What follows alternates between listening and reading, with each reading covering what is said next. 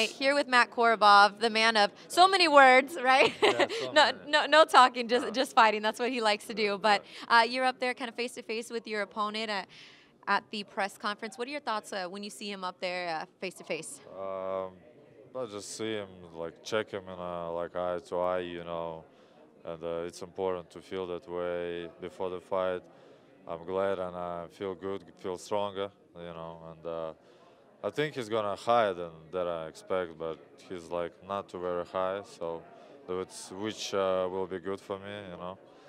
So I feel good, feel strong, nothing to like change me up, you know, but ready to go. Can't wait to weigh in, eat, and fight. That's it.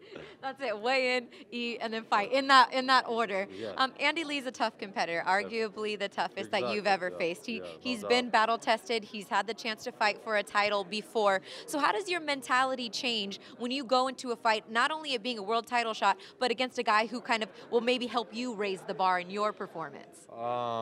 I don't think as much maybe as I have to, because I have to focus on my things that I should do for me, for my family, for my team, you know, for my future. That's all I can think, you know, do the best I can on the Saturday night. And I prepared, there was a long camp to wait here. Thanks my team, thanks my coaches who was with me around all the time, who was watching me all day, all night. Day, all night. Yeah, And so your dad over here yes, looking over yes, you. yeah, So yeah, shout out to your yeah, dad and everybody here to support. You have a great team, your trainers, everybody's got you ready, and we're looking forward to you putting on a great show on Saturday night. Thank you. All right. See you Saturday. See you Saturday. Thanks, Matt.